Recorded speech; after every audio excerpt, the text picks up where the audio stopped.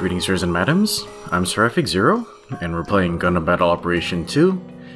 So I just did my dailies, and, I figured I haven't played in a few weeks. So the banner for when I'm recording this is the G-Line Standard, and I really like this mobile suit in the first game, so let's just, I have a few tokens, so we'll just try a single spin. And let's see what falls out of this plane here. Okay, man, this takes a long time to load, doesn't it? Yeah, the game's busy calculating all the things it doesn't want to give you. Oh, shit. Yeah, Salty's gonna be mad. Okay, well, okay, I got it on my first spin. And, Jesus, I haven't even gotten to play in like 2 weeks. Okay, how the hell do I keep doing this? Alright, cool. I got the level 2 G-Line Standard Armor. Got a very handsome mobile suit. Pretty cool weapons loadout. So it looks like it does about even ranged and melee. So this is gonna be really balanced for a general type. So, fairly good. Well, not necessarily specialized at ranged and melee. So let's go ahead and take a look at it. Okay, 450 cost, so it's going to be down here. Okay, sorted as general.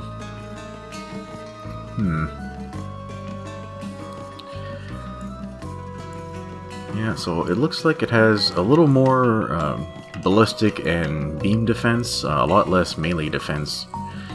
Yeah, and its attack stats are really even. It's a little slower than the light armor, obviously. Yeah, and he's kind of a chunky boy there. Okay, this is a short beam rifle. So this thing, I hear it stuns instantaneously. It doesn't charge. It has really short range, 250. So that's almost like machine gun range. Okay, the beam saber. Okay, enhanced. Okay, this is the weapon that makes this suit cool. The Gatling smashers. Yeah, so in the first game, they did good burst damage, but they had almost no ammo. But now they have 90 ammo, so I think you should be able to get off about, like, 2 different volleys for different combos. So, yeah, wow, that's really short range on that rifle. Yeah, and it looks like it should maybe perform similarly to a bazooka. Okay, I guess we'll stick some parts on this guy. Level 2 leg armor. Okay, some shooting parts. Now that I think about it, maybe I should have put on some, the field motor part so I can turn around faster, because with the short range on this thing's weapons, it's gonna have to pretty much live in very, very close range, so you might need to turn around fast to deal with multiple opponents. Okay, what else do we want to stick on here? Yeah, we could put on a part reloader to reload the Gatling faster. Yeah, maybe we should focus on the beam rifle, because if we overheat that, then it's going to be really difficult to defend ourselves. Let's see. Oh yeah, I bought all those shield parts. What else do we want to put on here? Yeah, melee damage, because we're going to be comboing to our beam saber a lot. Shield HP. A lot of shield HP. Yeah, this thing has a pretty good, a large size shield, so shield HP should be pretty useful. Okay, the skills. Okay, leg shock absorber for landing. It can dodge roll. Okay, high speed and back for space. It's got balancer, so you can melee after a boost, and it can melee level 2. So it really doesn't have any super special skills, but it's got the basic loadout for a general type. So yeah, well, I guess they don't call it the standard armor for no reason. Okay, let's throw some paint on this guy, and I think you guys know exactly what's about to happen. Yeah, and I'm just gonna fast forward through this so you guys don't have to see all the painstaking detail I go through for this. It's gonna be gold! Yeah, and I'm gonna turn off the highlight and all the dark colors too. There we go. Yeah, that looks pretty good. Okay, I think we're all set. Alright, I think now might be a good time to go ahead and take it out to a test battle and see how it performs. Yeah, I'm really interested to see how well that the Gatling Smashers do.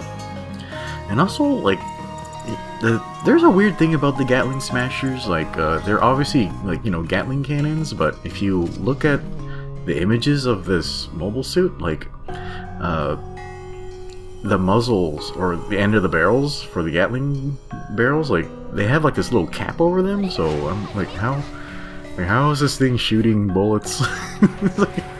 It's really odd. Anyway, okay, so we're testing at 450. I'm just looking at the weapon cycle. So annoyingly, they put the beam rifle and the Gatling Smashers opposite. For some reason, they'll cycle to Vulcans right after beam sabers, so that's really annoying. Oh, okay, it has the same neutral swing as the G-line light armor. That's interesting. Okay, yeah, the ready time for the beam saber is kind of long, or the cooldown for it. Okay, let's see how this thing moves. Yeah, it's pretty average in terms of mobility, as far as I can see. Okay, 1700 damage on that Gundam. Yeah, I couldn't see the neutral damage. 2300? That's pretty decent. So this thing kind of seems like it's fairly good at everything, maybe not great, but yeah. Okay, let's try the Gatling Smashers. Yeah, so the problem with these weapons is, this weapon is, you can only fire it while you're standing still. So, in a sense, this mobile suit is very similar to the Gundam Alex, you know, because it has a beam rifle and it has a really good machine gun weapon. But overall, the Alex just has a lot better mobility. But yeah, these Gatling Smashers look like they're performing really well. They have very, very good burst damage. Okay, 2-shot overheat.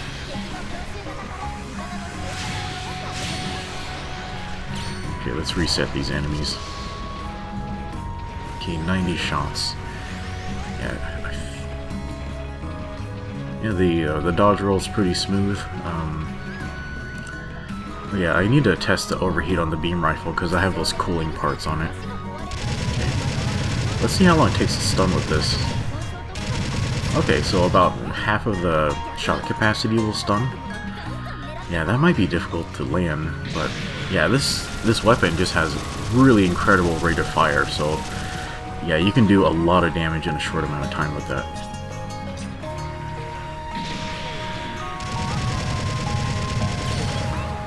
Wow, that is a pretty effective range combo, holy shit.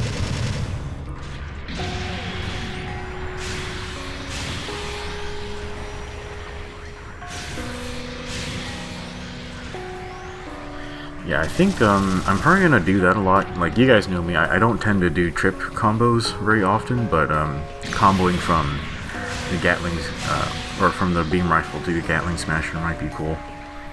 Ah, crap, I kind of messed up my cancel right there.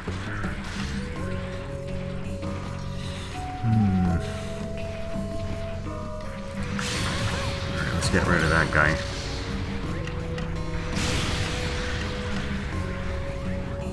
Oh, wow.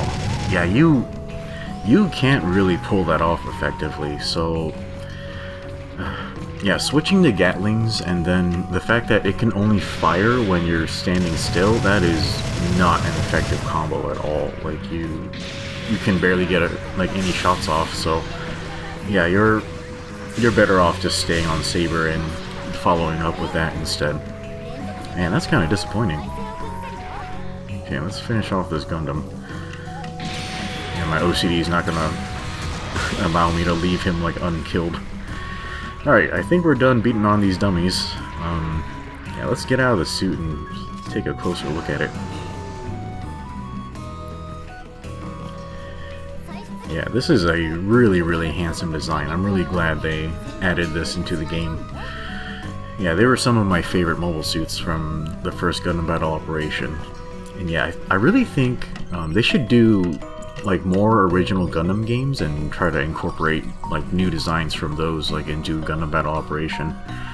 But yeah, I'm really glad I got the standard armor. I'm gonna hopefully get it out in a real match soon so you guys can see it in action. But yeah, I think that might be it for this video, guys. So yeah, the G-Line standard looks great. I'll get a match for it soon. Hopefully you guys enjoyed that video, and we'll see you guys next time.